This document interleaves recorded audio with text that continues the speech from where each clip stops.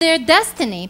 And you know, when we came to this convention and I saw the theme, ask God for the nations as your inheritance, I don't know if you realize it or not, but this verse is the verse where our destiny is attached to it. Because if you think about it, why do we need to ask God for nations, for our inheritance?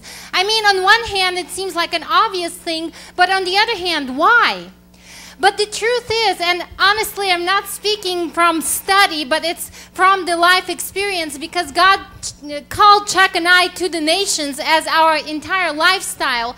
But when we ask God for nations, for our inheritance, and it comes from God and God only, because you don't know where this stirring comes in your heart. Sister Gwen, when the Lord called you to China, where did it come from? Other than the Holy Spirit speaking to you and calling you to that nation. And little did you know that your entire destiny was tied to that nation and many more nations after that. You see, our spiritual destiny sometimes is tied to a spiritual destiny of a nation, and it's a two-way thing. Your destiny is tied to the nation, and the destiny of this nation is tied to yours. And if you don't believe me, you look at the book of Ruth. You look at Ruth the Moabitess, who was born in a nation that worshipped idols, in a nation that was not allowed into the congregation of the Lord, a cursed nation.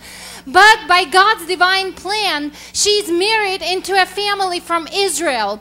But her marriage is not fortunate because she loses her husband and her brother-in-law and her father-in-law even before she's able to have a child. And suddenly it seems like her hope is gone. Her future is gone. But yet she feels compelled against the common sense, against the tradition of the time, to follow her mother-in-law, who is desperate, who is depressed, to follow her mother-in-law to the nation that despises her and curses her. But on the way, the mother-in-law tells her, "Leave me. I have no hope to offer you." And it's true, people have no hope to offer us. People have no hope to offer us, but there is someone who can. And so as her mother-in-law is sending her off, Ruth tells her, "Wherever you go, I will go. And wherever you live, I will live. And your people will be my people, and your God will be my God." She recognized right there that though her mother-in-law has nothing to offer her, but Naomi's God had everything to offer to her. And when she travels with Naomi to Israel, and they're still poor and they're still destitute, suddenly Ruth has an idea. Let me go into the field and see if I can find favor in the eyes of the owner of the field. You know, as many times as I've read the book of Ruth, I always thought it was Naomi's idea to send Ruth into the field. But it's so clear it was Ruth's idea. And as she goes into this field, the Lord guides her steps to a particular field. See, she didn't choose a field. She was led by the Holy Spirit into that field.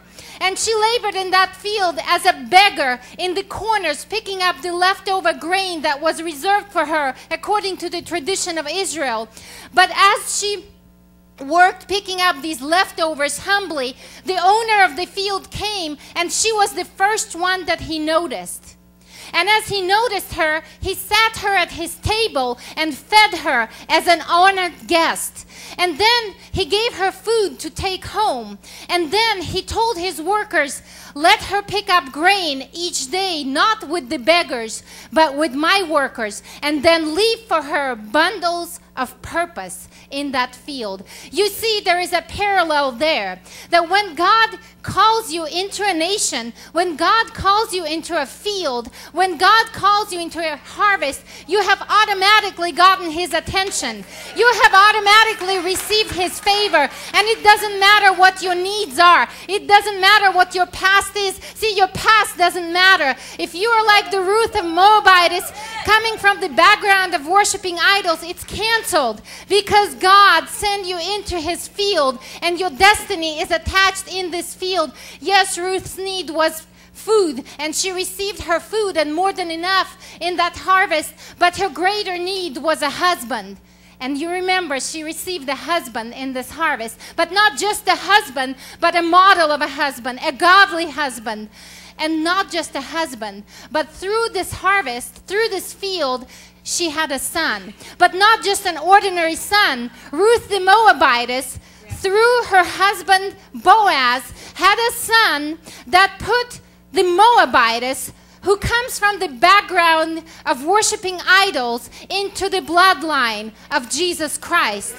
You see, Israel was cursing Ruth the Moabitess, but Israel's destiny was tied to Ruth the Moabitess, just as her destiny was tied to Israel.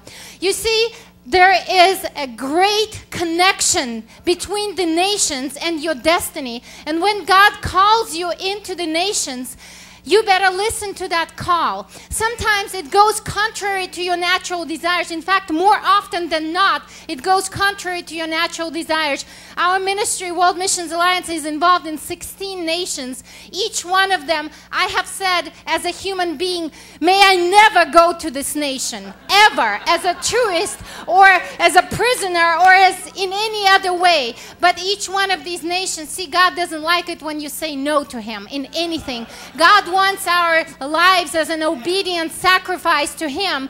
God likes when we say, use me, choose me as you please. He doesn't like it when we make plans and decisions. I'm not going to do this, or I am going to do this. When He's going to call you, you will know it's Him. And this is how you're going to know it's Him. You will not be able to put that call aside. You will never be able to put it out of your head. You may disobey it. You may set it aside for years, but you're missing out. Because your destiny is tied to that particular nation or nations, and you don't want to miss out. And you know, Sister Gwen, meeting Sister Gwen and Tommy and the other handmaidens has been such a personal inspiration to Chuck and I. And we have discovered that the calling that God gave us is not just to take the gospel to the nations because they need it.